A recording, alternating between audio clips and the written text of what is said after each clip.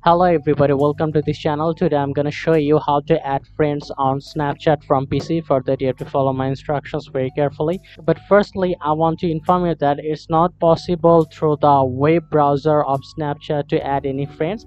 For that you have to use the mobile version on your PC. But how do you use the mobile version on PC? Go to the Google browser and search for bluestacks.com. After searching for bluestacks.com, you have to download that bluestacks.com. So you have to install it, and you may have to download any additional files. So after installing this bluestacks application from here, you will be able to see this type of interface. From here you can easily search for Snapchat, or there may be need to download any additional update which may look like this. Then you have to search Snapchat from this search bar and it will look like that.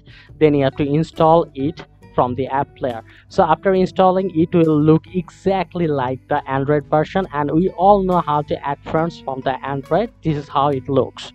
After that, tap on the icon button from the top left corner, scroll down, you will get an add friend option here. Tap on it or click on it.